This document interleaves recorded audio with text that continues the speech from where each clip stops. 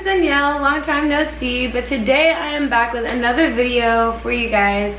Today I wanted to talk to you guys basically my advice for incoming college freshmen. I've definitely done a lot of videos just talking about Howard and stuff, so I figured now that I'm about to be a senior, it's time for me to give you guys my advice for coming into Howard. Hopefully there's some tips that you guys like to hear. So let's get started. Don't wanna play with you, baby, I just wanna stay with you, yeah. Like me run away with you, girl, I just wanna stay with you, yeah. Before I even get into any of it, I'm going to tell you I have like 7 tips. They kind of range over various topics. I'm sure other people have other tips, and if you do, leave a comment and tell them to me. If you have questions, leave a comment. If you like any of my tips or you find them helpful, be sure to like this video and subscribe. And yeah, let's get into it. So my first tip is pretty simple. It's just don't do anything during freshman week that you've never done before. And what I mean by this is I meet so many girls that come, and I lived in Quad, but Quad is down this year, so I've met a lot of girls that come in, meet their little friends, and they're like, oh, it's freshman week, let's go, da da da da. Like, some girls have had a lot more experiences than you, and some girls have not had any experiences at all. So you don't need to be doing a bunch of stuff during freshman week that's outside of what you've normally been doing, because 9 times out of 10 it's gonna be you know, something that you might regret later. You have plenty of time to have new experiences and have them the organic, nice way. You don't need to force them all during freshman week. I'm not saying don't go party. If you've never partied, definitely go party, because that is the experience you need to be having. But you don't need to be out here doing a bunch of drugs you've never tried, or drinking if you've never really drank that much. Like, just be moderate and chill. Get to know people. Enjoy the campus. Enjoy the scene. Don't be crazy. Speaking of, if you're about to party, if you guys are trying to figure out what party pack to buy, you guys definitely have to vibe with the gang and do HE Best Week Ever. I'm actually, you know, partnering with them, if you will. I have a code for you guys, so if you use my link to sign up, then it'll benefit the both of us and you'll have a good experience. When I was a freshman, that's what I did, and it's definitely what I recommend for everybody.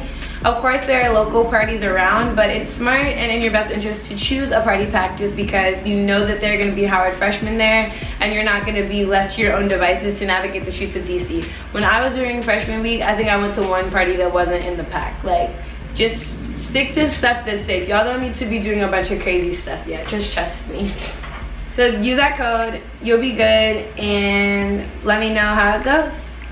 My second tip for you guys is something that someone told me that I wish I had done, but join a social org and explore your options for friendship. My freshman year, I was never really pressed to make new friends. I've never really been like that. So I just kind of chilled in the dorm, minded my business, and enjoyed other things. But I feel like if I had joined a social org freshman year, it would have given me a strong friendship foundation to join other things and move forward later on in my time at Howard. I've never really been pressed on that stuff, but I know people that are, and people that get more fruitful experiences as a result of doing those things.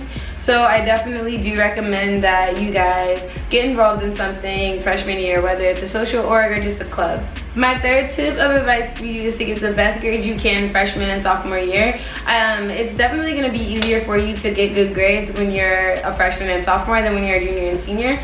So if you kind of BS your time just to do things that you shouldn't be doing, then you're gonna have a lower GPA, and it's gonna be harder for you to get internships, and it's gonna be harder for you to raise it later on.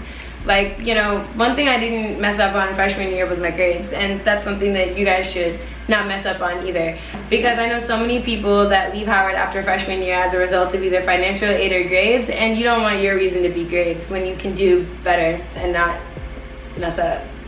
So my next tip of advice is to save your money. I know when I was a freshman, my mother was sicing me. She was giving me money just to make sure that I was good, and I was working. So your girl had money, and what did I do? I don't even know. I spent it on stuff I shouldn't have been doing, wasted it, and now I'm still working and I don't have any of that saved.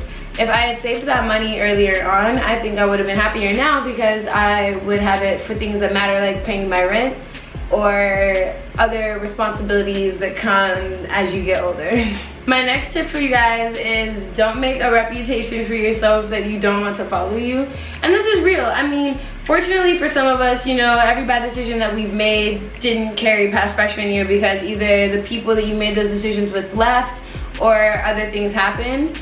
But if you can avoid it, don't do anything that you shouldn't be doing. Like, Howard is a small environment, and if you're doing stuff that you shouldn't be doing, people are gonna talk about it, and it's gonna follow you for a certain period of time. Definitely during freshman year, people get to know each other more than they do later on. So you don't want the bit that someone learns about you to be something negative. Like, you'd rather them not know you at all than know you for something questionable, shady, or immature. So just make sure that you're not being dumb. Like, that's just an overall thing.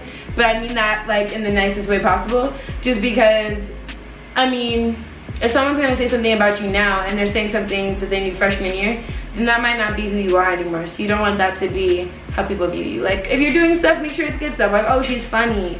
Oh, she's smart. Oh, she's pretty. Oh, he's witty. You know what I mean? Not, oh yeah, she's a drunk.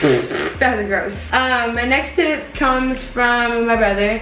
He basically said, familiarize yourself with the financial aid office, and I would extend that to like any other officials that you need.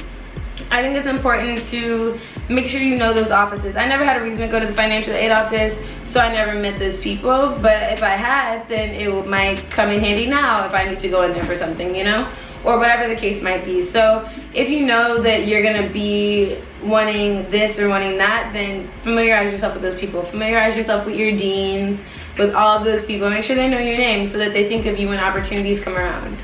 And then a last tip is just an aside, and it's to make a LinkedIn or just whatever social account, you know, you want opportunities to come for you through. I wish I had done that and really developed a LinkedIn early on. My brother did a good job of doing that, and he gets a lot of opportunities through there.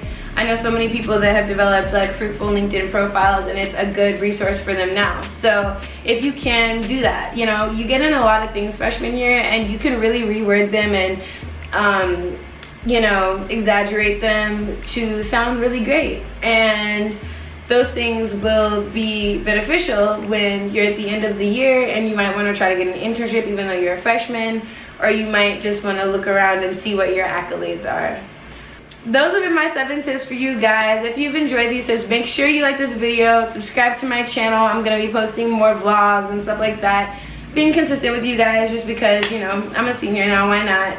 Also, make sure you give me a comment if you liked any of these tips or if you have any more. Follow me on Instagram if you want to talk to me. I do not use my Twitter anymore, guys. I just want to put that out there. I tweet once in a blue moon, and I definitely do not check anything on there. So if you want to get in contact with me, definitely use Instagram, not Snapchat. I'm not going to use that. Not Twitter. I'm not going to use that.